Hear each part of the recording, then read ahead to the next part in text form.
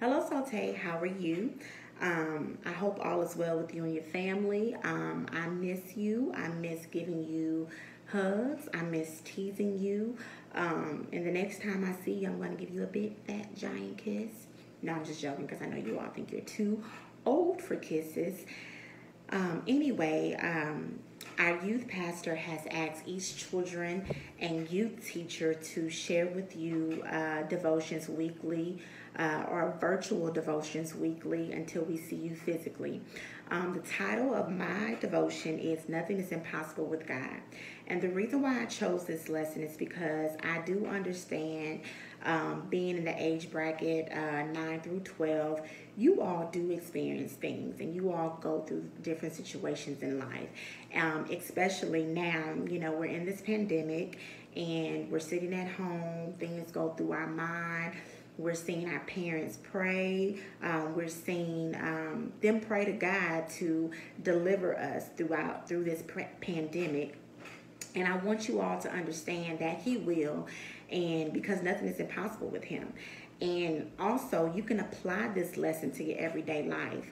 And when I say applied, I mean when you were at school physically and you were facing all kinds of different things, such as tests. You may have thought that it was too hard for you to pass, although you did study, although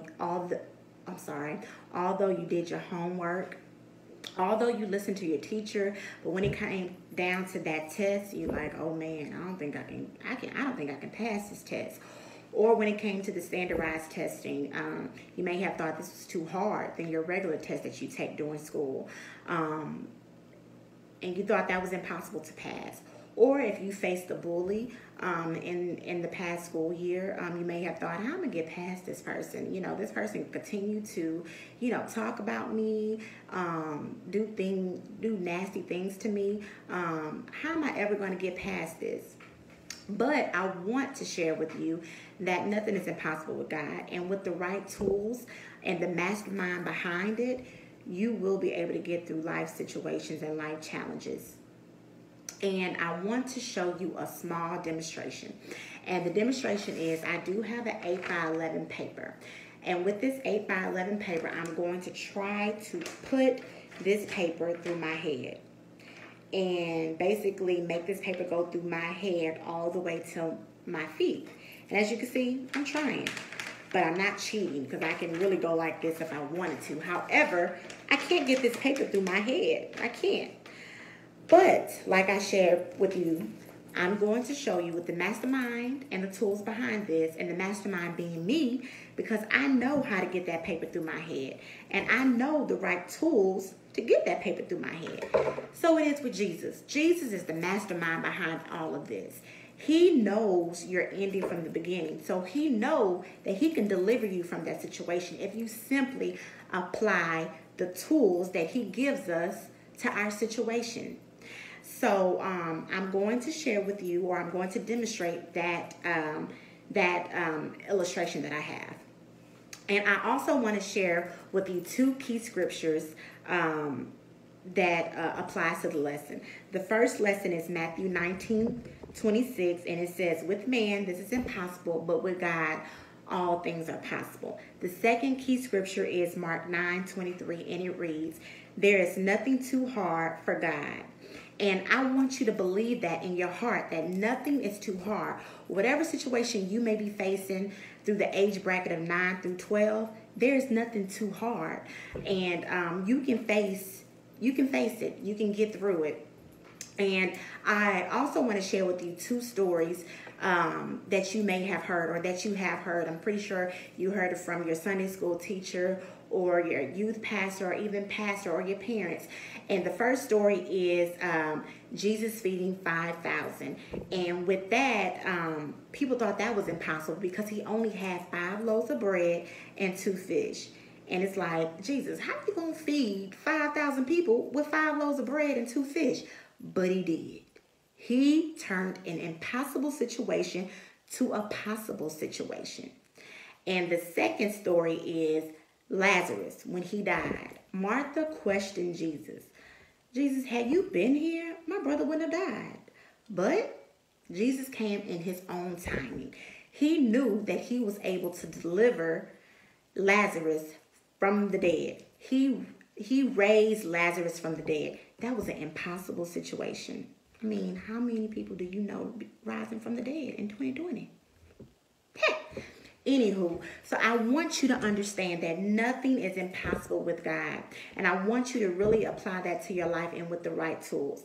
So with this 8 by 11 paper, I have this 8 by 11 paper.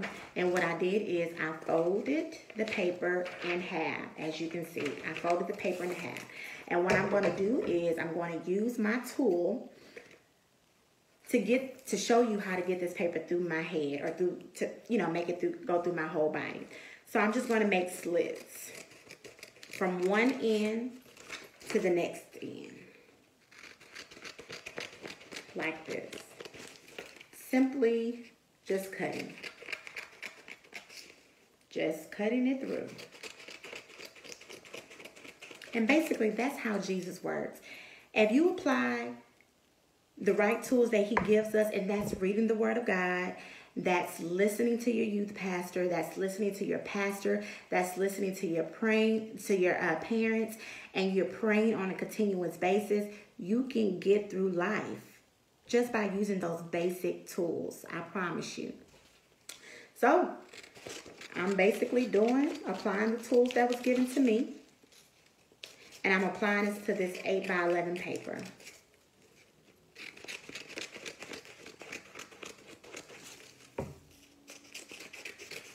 And once I'm done with that, I'm just basically going to cut the slits at the end of the paper. And I've done that. And voila. I'm fitting the 8 by 11 paper through my whole body. As you can see, I turned a 8 by 11 paper and made it to this.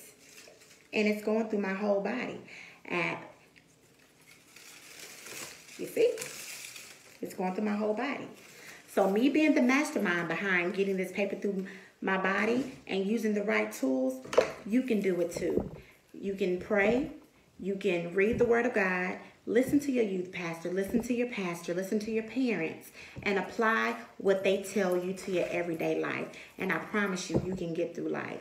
And I also want to end with this. For if you don't know what to pray for, I want you to hold up your hand and apply the 5-finger prayer. Basically, you take your thumb. Your thumb is closer to you. So that prayer, or whatever you're praying for, you can pray for somebody that's close to your heart. It can be your mom, it can be your dad, it can be your sibling. Your pointer finger is somewhere that's far away.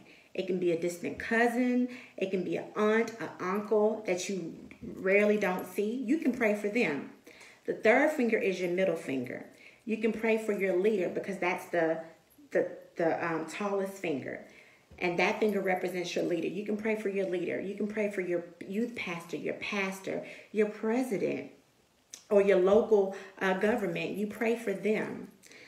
The fourth finger is your ring finger. This finger can't stand alone. As you can see, if I try to put all my fingers down, the ring finger is not standing alone. And that represents someone that's weak or someone that's sick. So if you know someone that's ill, or that's in a hospital or a nursing home, pray for them.